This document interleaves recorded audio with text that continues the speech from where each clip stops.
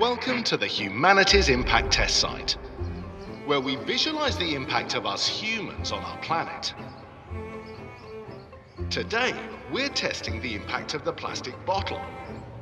We're going to find out how many plastic bottles we produce globally, and what that number looks like in real time. Let's see it.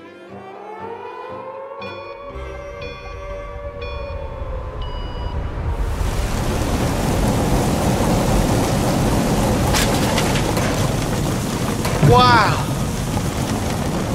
We produce about 20,000 bottles per second. That's 1 million bottles after just 1 minute. What you see here are 20,000 bottles being added to the pile every second, showing how many plastic bottles we produce in real time. Not the best day for a run, I guess.